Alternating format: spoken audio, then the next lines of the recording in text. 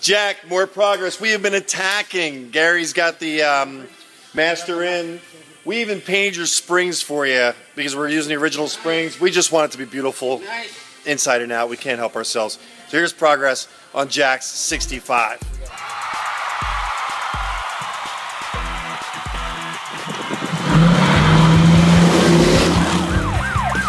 MustangMedic.com. We take the frustration out of restoration.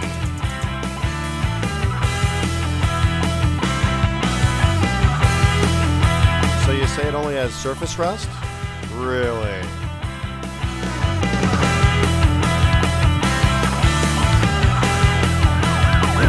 MustangMedic.com.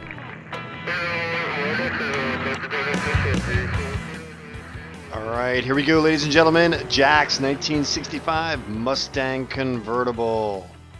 All right, so there it is. We got the compressor in. The air conditioning is happening. The master cylinder is in position and about to get put in.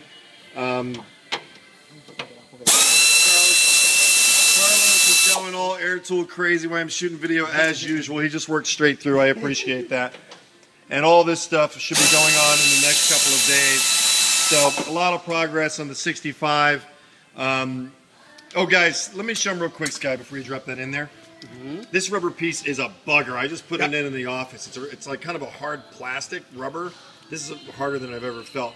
The best way to get these on is to rotate them on as you put them in. And what's very important under here is to make sure that this little lip matches the spring so it's nice and flush and flat. So make sure your lips are. See, we're doing how-to videos again. We're back to the old days.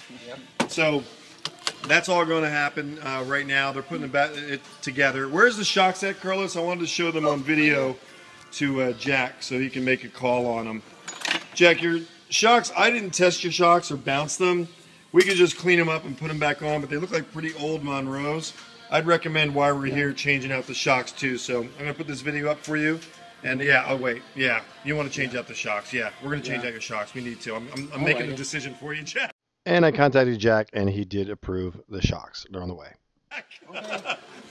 It's not very costly, and we're there right now, so we're going to do it. So we're going to get some new Monroe shocks for this application, and I got to get something from UPS right now. So I'm out of here, and that is what's going on Jack's 65 Mustang Convertible. She's a beauty, guys. And Jack is actually thinking about having us paint her.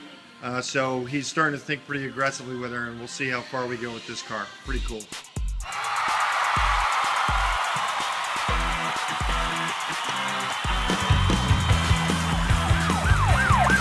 MustangMedic.com. We take the frustration out of restoration. Waiting for the Mustang.